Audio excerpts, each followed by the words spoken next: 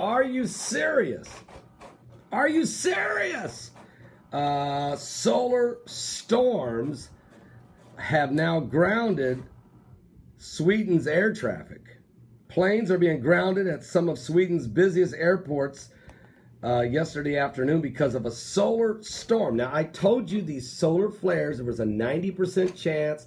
You can go back and look at a couple different videos I did a day or two ago, and I told you that there was a threat. Matter of fact, the White House has just come out a few days ago with a solar flare agenda on how they're going to deal with it, with an EMP attack, or a CME, I should say,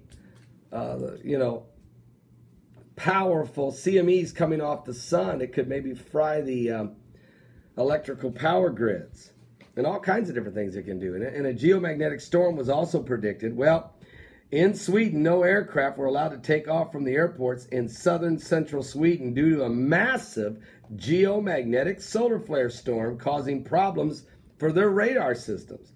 Now, Ulf Wallen, who's a press spokesperson there in Sweden, said that the airports, about 5 different airports were affected. It affected their radar systems. Those airplanes that are in the air are allowed to land at the airports. They're going to, but no planes are going to take off.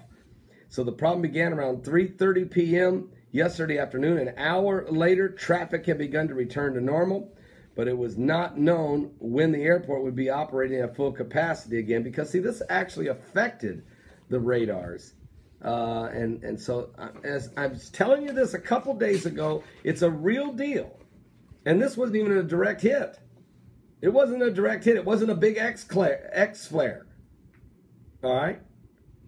But when the sun is becoming so volatile, so explosive, and now Jesus said, there shall be signs in the sun and in the moon and in the stars, and distress of nations with perplexity, and the sea and the waves roaring. And look at all the cyclones and hurricanes and typhoons. I mean, the Arabian Sea just had a cyclone of biblical proportions and comes ashore in Yemen, and they get 8 years worth of rain in 2 days.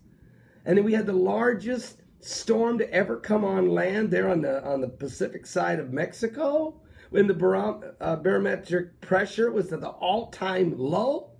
Yet we've had the warmest year in history on the earth. We've had more earthquakes over 6.0 in 1 year ever, more volcanic eruptions in 1 year ever, more sinkholes opening up in 1 year ever. Is anybody? And the sun's coming apart, and the moon is turning blood red 3 nights in a row over the Sea of Galilee in Israel. Now look, if you don't know anything about the Bible and didn't know that these were prophetic signs in the Word, you should be freaking out just over what's going on. It's not because of the Mayans and the Mayan calendar either, is it? It's not because of Y2K in 1999, is it? See, these are manufactured apocalyptic dates. But what we share with you is biblical apocalyptic events that are pointing to the coming of Jesus Christ.